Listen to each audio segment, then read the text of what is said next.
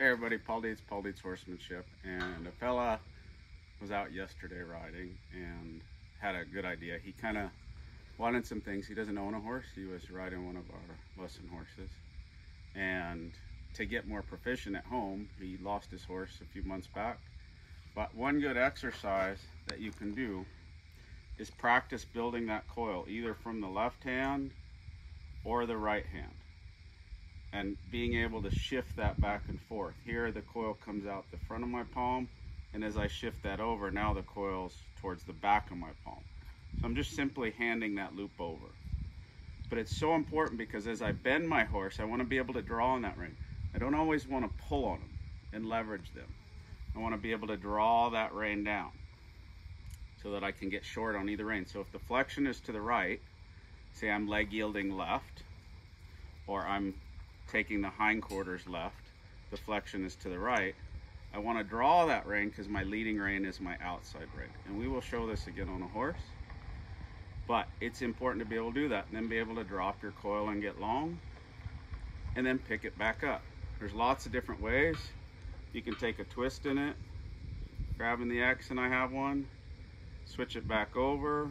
Again, sometimes riding, I might pick it up and lay it over and just get proficient at getting a coil.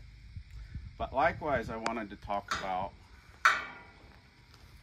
the ability of your hands and to stay wide. So if I stop my horse here and my reins are, say, at this angle to his mouth, well, if the horse keeps going and I keep my hands the same place, now the angle, if my horse is out there and I pull back, is straighter.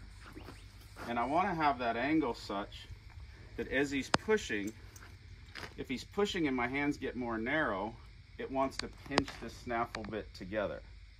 So I want to hold that snaffle bit wide so that it's shaped over the tongue, and the tongue can be a barrier protecting the bony part of his jaw and not creating pain and not poking the roof of his mouth. Now, some people will get the little dog bone in there, and it doesn't pinch as bad, but it doesn't give you any account for having good hands. So when that horse stops, if he keeps pushing, my hands are going to go out so that I'm keeping that snaffle spread on the corners of his mouth and over his tongue and not on the heavy piece of his bone of his jaw, creating pain, because we all know it's not really comfortable. You don't want to get soft whenever you're facing pain. So anyways, I hope this little tidbit helps you a little bit. If it does, remember, like and hit that subscribe button, and it really does help us if you share it and get the word out. Happy trails. Enjoy the journey.